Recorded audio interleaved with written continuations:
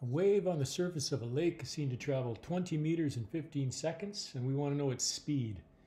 Well, we have two equations to find speed of a wave. One is more of a generic equation, just the one we've seen in kinematics, distance over time.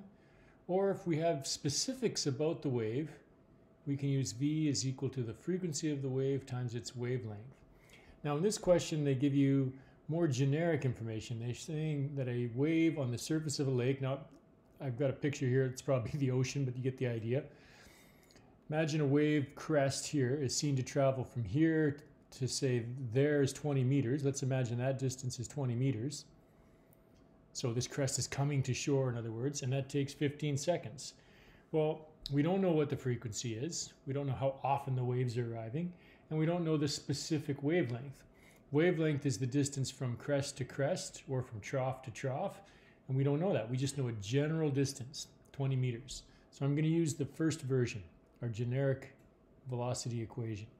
20 meters divided by 15 seconds gives me a speed of 1.3 meters per second.